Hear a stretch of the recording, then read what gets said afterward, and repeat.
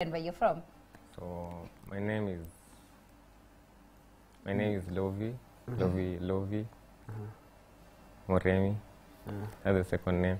So I write poems. I can rhyme literally to any word you give me. Hey, that's such a flex. Yeah. Ooh. All right. To work on the hot seat right now. How about we just ask the questions and then you'll recover with the rhymes? Swali kwanza. Maswali Maswali kwanza. Okay, so our category for today, so we're going to do 5 questions. You have 10 seconds to answer each question. We might, it depends on the leniency. But if you get all 5 questions correct, which a gift hamper, that will be revealed at the very end. Yep. So the first 3 questions, it are general knowledge. Then I'll have a 1 question where I'll make you guess the price of something very random. That way I wish it will be a riddle. So. Okay, are you ready? Ready. Okay, so... They're very easy. Very easy questions. Who wrote the Harry Potter book series? I was so sure you could redeem. I was like, this one's an easy one. Pass. Well, okay. Fine, this one's an easy one. What is the tallest mammal on Earth? Mammal. Yes. A Prepare giraffe. time. A giraffe. Oh, all right. You guys are correctly. So 1 out of 5. Yeah. What is the process of water turning into vapor called? Evaporation. All right. Okay, maybe we went too easy. But it's doing good so far. So you got 2 questions correctly. The one I put wrong. Yeah. So mbili sasa. Tuko mbili sasa. So the next one is a riddle. Hata usi overthink it. So this one, as usual, as how riddles come, you you think completely outside of the box. Okay. I'm going to think of one that will. It's really easy. So it's like, could you ask one that you've asked here before? Yeah. Okay. Yeah. What has to be broken before you use it? Completely out of the box. You have 10 seconds. I don't see you, In fact, let me put the timer now. What has to be What has broken? to be broken for you to use it? Like, if you don't break it, it's really no use to you.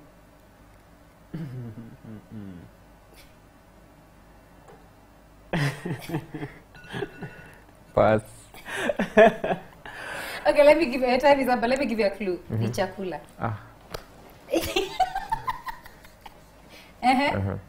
Ni food. That's Ni your food. clue. Ni food. Ni food. It has to be broken to be eaten. Which one is it? Oh, ni food. Just to be broken in order to be eaten. Yeah. Let's say I don't see overthink. It's literally right there. You break it, then you consume it.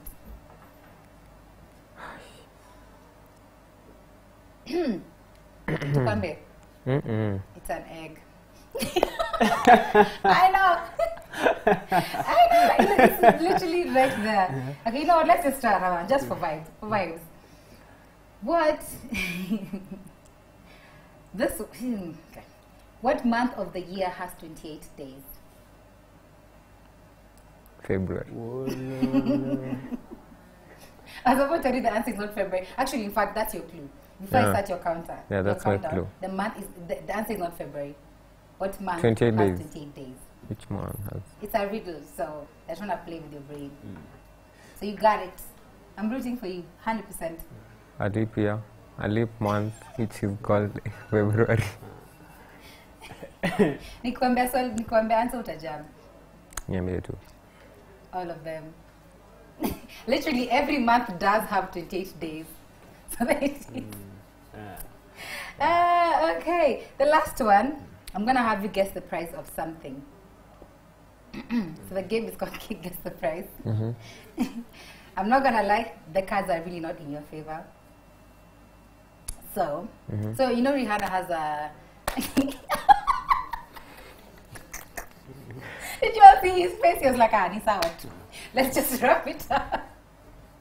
So you know Rihanna has a beauty line, right? She sells lip gloss, lipstick. Oh God.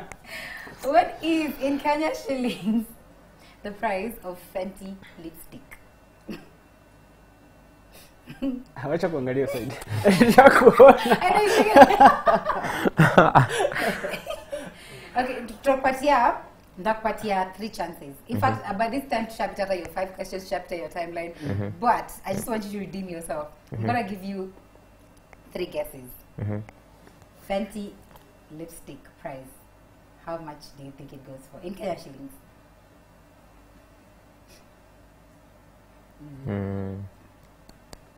I'm just curious to see how much you guys think makeup costs, by the way. I know the girlies in the studio audience are just like, All right. First guess. First guess. 11. 11 what? 100. No.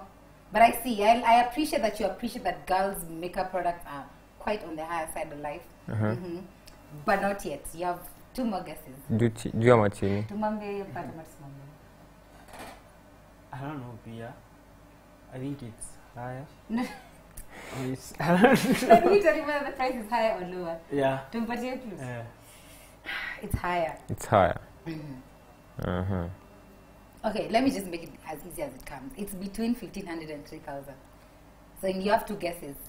2,300. Hey! That's a That's really random.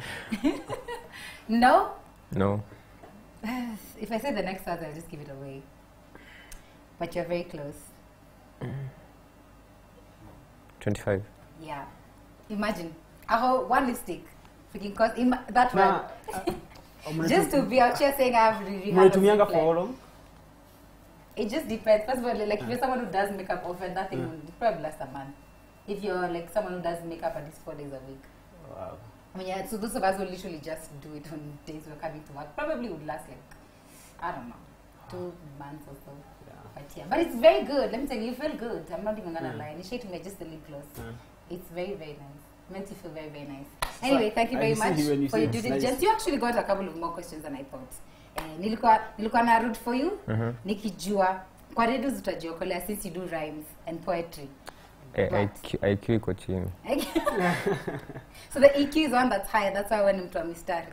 Creativity. Hey, okay, I see it. So yes, a little bit about yourself. You said you do poetry and you can literally rhyme to any word there is. Yeah, by writing. By writing? Yeah. So if I give you a word right now, you just might surprise us. Try me. Hey, okay.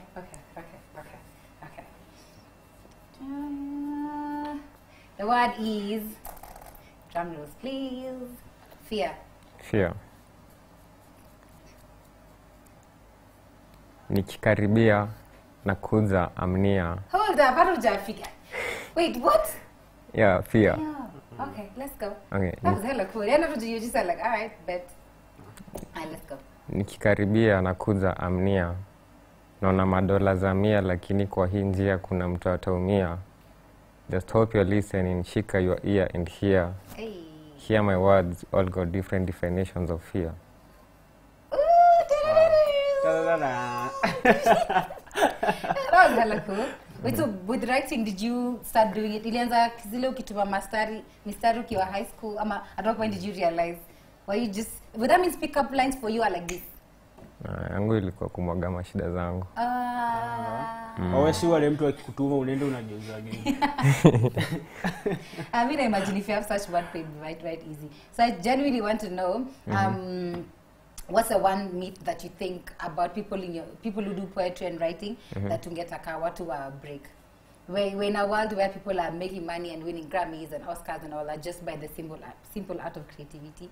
So what's maybe just a parting shot of someone who does poetry that about breaking the beats of people in that industry?